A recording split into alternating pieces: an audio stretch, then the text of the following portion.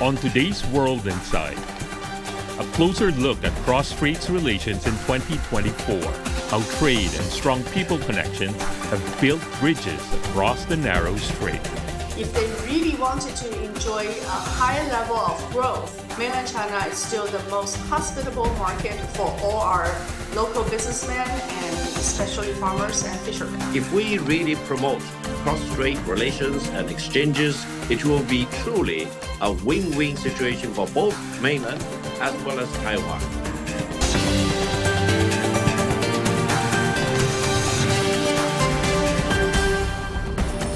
Hello and welcome to World Insight with me, Tian Wei.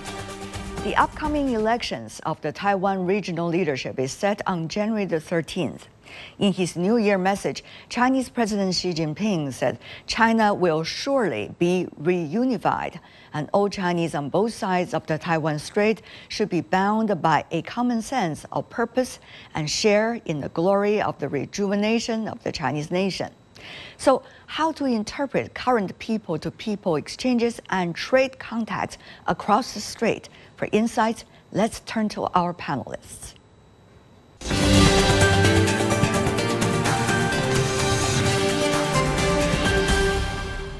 For more discussion on the latest development in Taiwan, joining us in Taipei, Joanna Lei, who is the former legislator in Taiwan's Kuomintang Party, and also in Beijing, Gao Zhikai, chair professor from Suzhou University. He's also the vice president of Center for China and Globalization. Welcome to both of you. Thank you so much for joining us.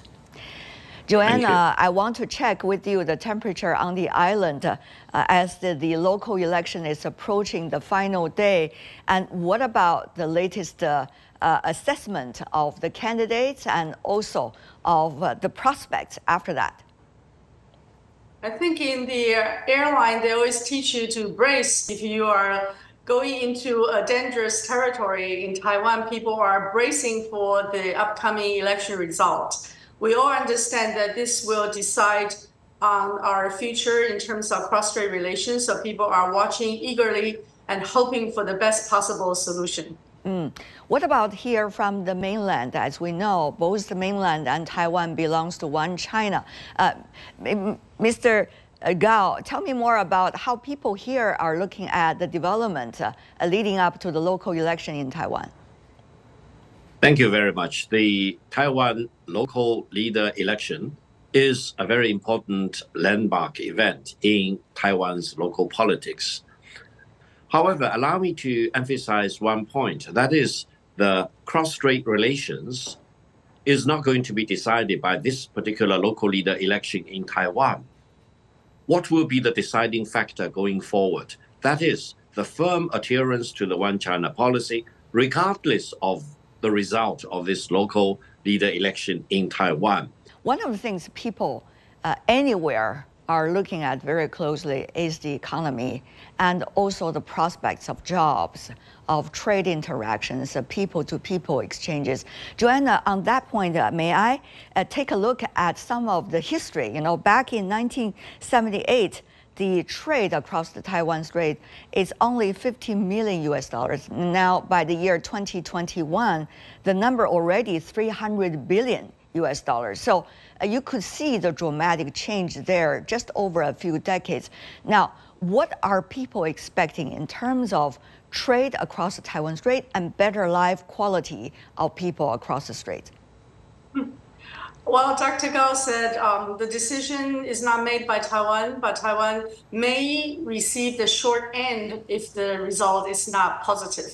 So if you look back, from 1979, there is a change in the economic scenario across Taiwan Strait. And if we look closer, after 2001, which is the time that both sides entered into WTO, during that time, our trade relations, cross-strait trade is $44.6 billion. In the last decade, we have dramatic increase to 2022, it reached $319.6 billion, an increase of 616%. In addition to that, the trade surplus enjoyed by Taiwan has, in the same period of time, 2002 to 2022, increased by 397%. So if the cross-strait relation goes into a negative territory, then certainly all trade relations across Taiwan Strait will be affected. Economy in Taiwan will be receiving the short end of it and will be dramatically impacted, starting from goods to services and even to local service industries. All will be affected. So it's critically important. I remember about a decade ago, the stories about the trade, a lot has to do with the fruits. And here, people on the mainland were fascinated by the fresh fruits produced from Taiwan and being carried forward to the mainland really on a very timely schedule. And it's absolutely fresh. I remember those stories dearly. And now, of course, the circumstances have changed. But from the trade perspective, these people in the business or running their small enterprises or having their family business, how are they looking at what they are deciding today might have an impact really on their income for the rest of the year? You actually depicted the best of times. It's the time when cross-strait relations has entered into a new era. Taiwan enjoyed an extremely high peace benefit from the mainland China. Now, if you look at our three particular sides, one is the high-tech industries. In recent years, due to the American embargo, people started understanding that how high-tech industries, including semiconductor and everything, is highly integral. Everything Taiwan produces has a very large part going into mainland China and thereby going into the world market. If that is being stopped or in some way restricted, the high-tech industry will certainly will certainly go into a very high level of decrease.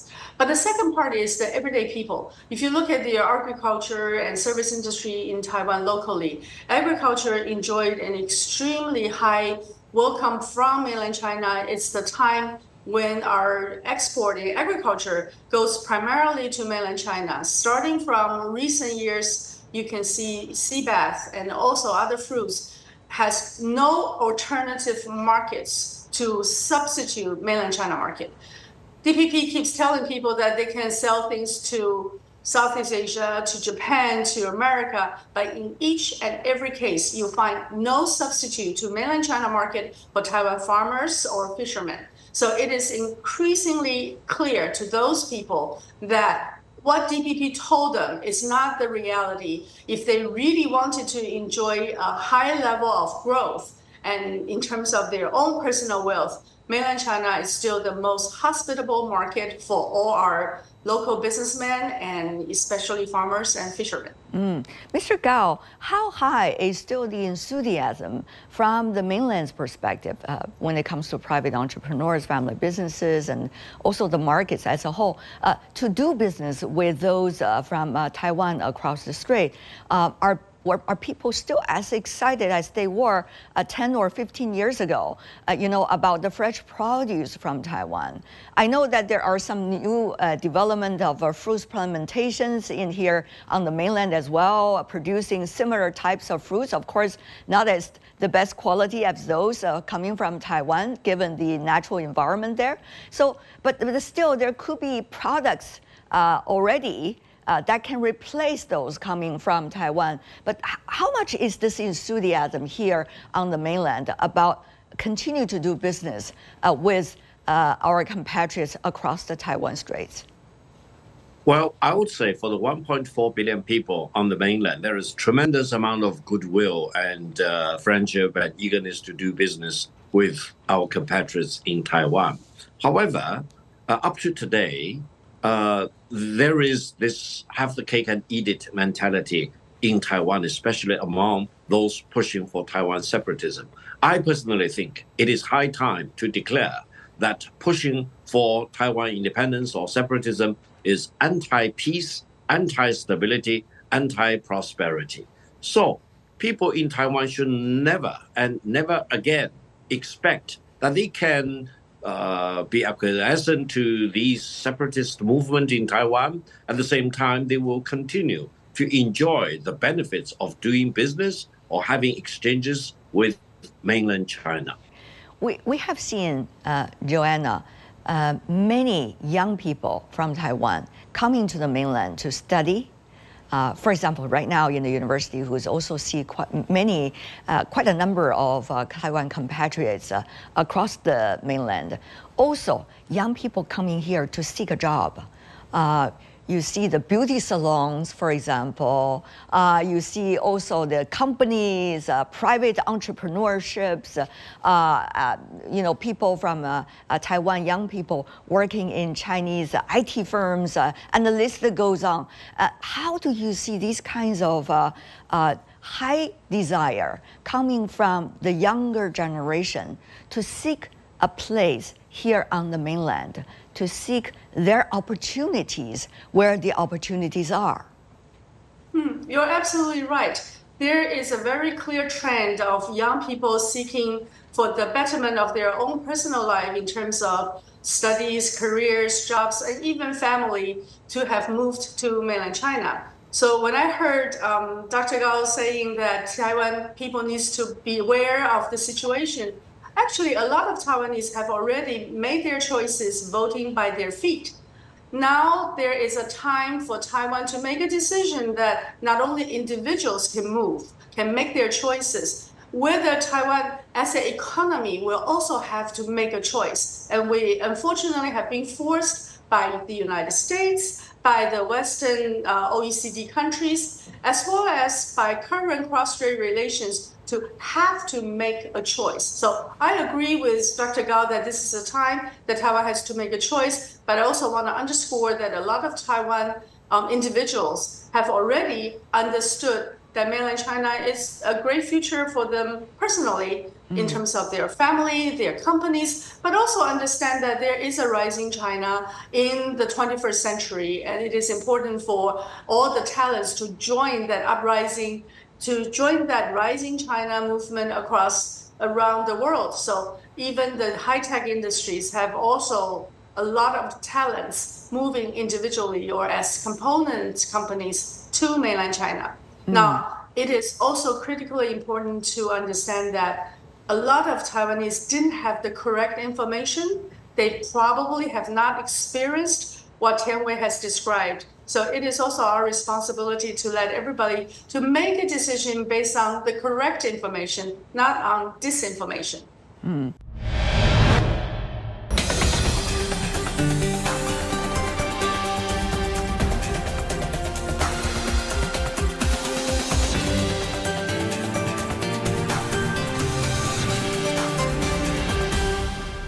Not the echo chambers, as some say, of misinformation.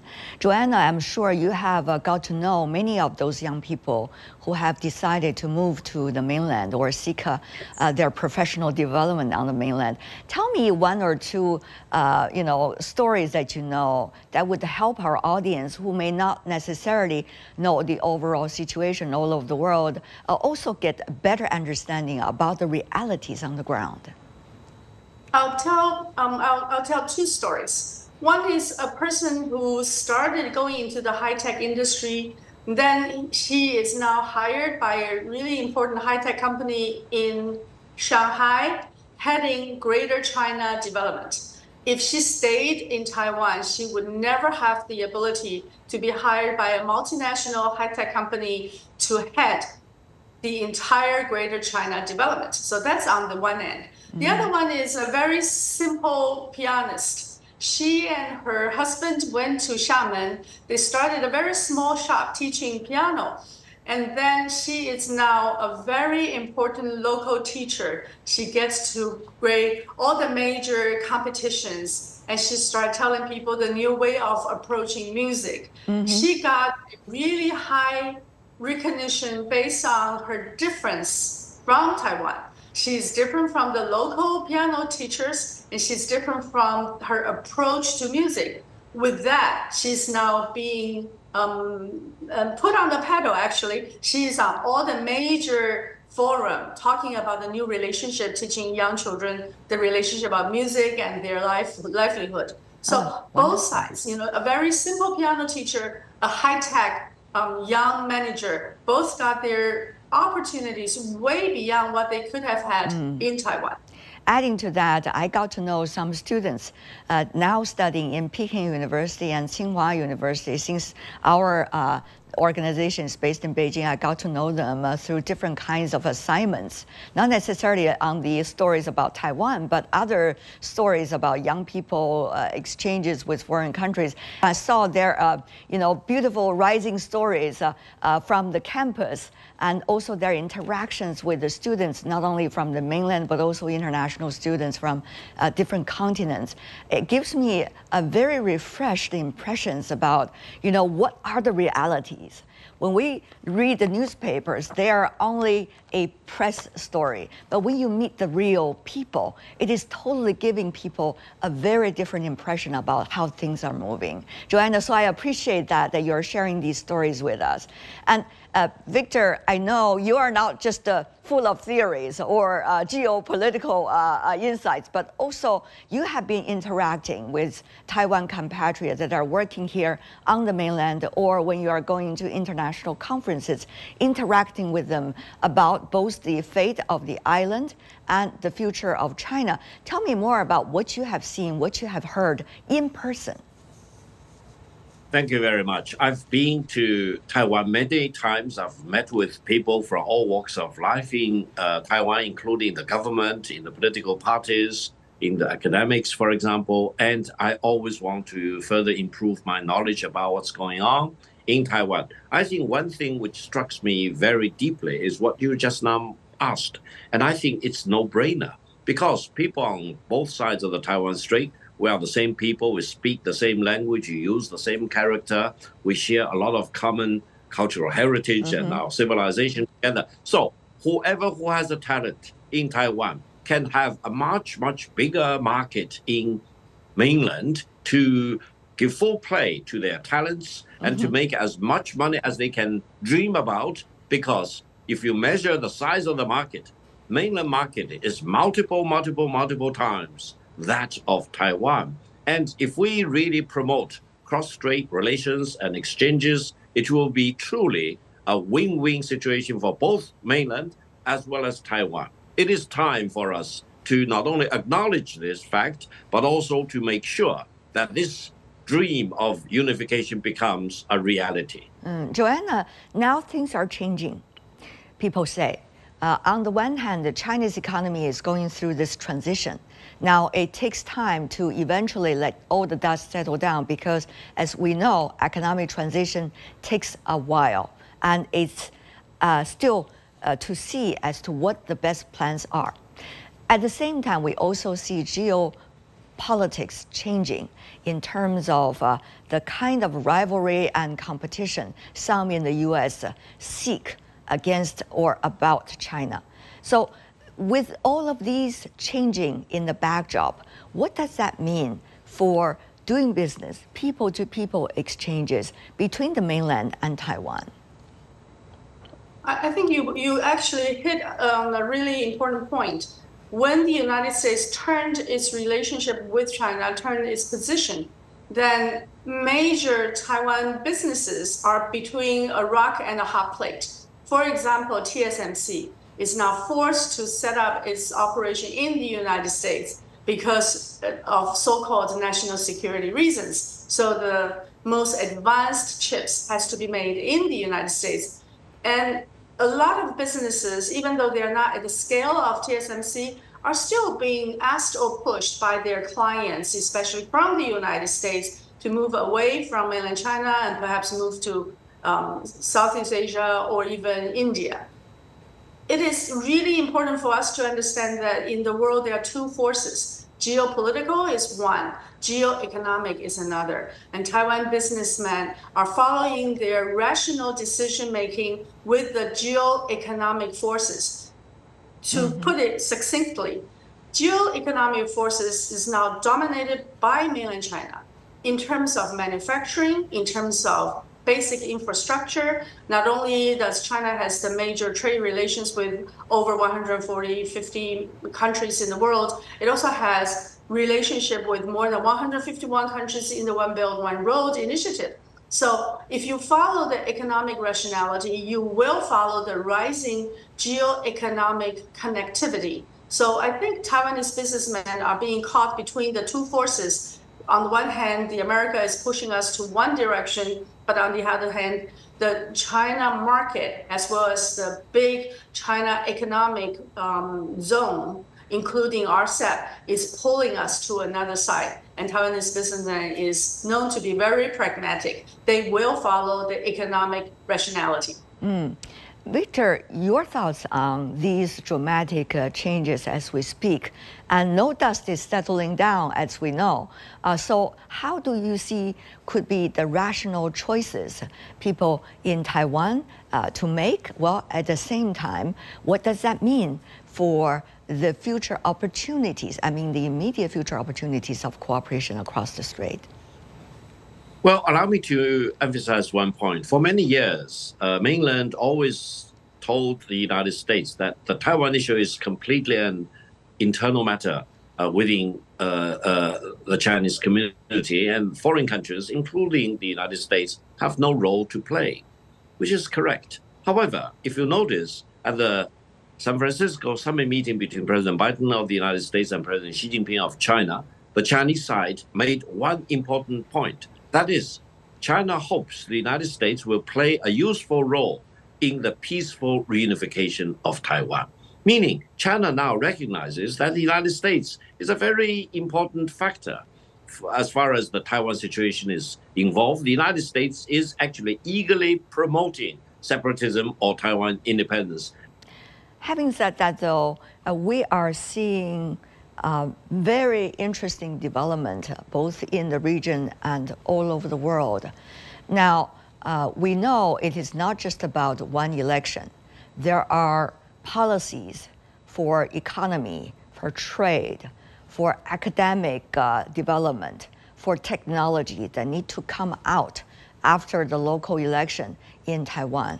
And meanwhile, the mainland will also interact and react to both the election result and whoever will be the local, heading the local authority in Taiwan in terms of policies. So, Joanna, what would be, as a political commentator, your observations, given your past decades of experiences, and also your observations of the current, as we know, the evolving picture, so to speak? I think you're exactly right. The mainland China has the proactive stance now towards the cross-strait relations. And for us in Taiwan, what we need to do is to steer away from the clear and present danger. We need to steer away from the Taiwan independence movements and their correlation with the United States arming Taiwan. That will be a clear and present danger. The upcoming election is an opportunity to steer away from that danger. After we steer away from that danger, it may give us opportunities to actually engage in the cross-strait manner to really decide on how we should move forward on the peaceful reunification. But if we cannot stop this clear and present danger, then everything will go into a very tight schedule in a very short fuse, and we may or may not have the opportunity to really work on a peaceful solution. Victor, same question for you. Mainland perspective, I hope. Well, I think China will continue to promote peaceful reunification and create all conditions so that dialogue can take place between mainland and people in all walks of life in Taiwan. And China most likely will refrain from doing anything which may cause disruption in the economic development in Taiwan. However, we all need to be prepared to take very firm actions in case separatists in Taiwan push the situation beyond the point of no return, or if or several foreign powers get really involved in promoting Taiwan separatism.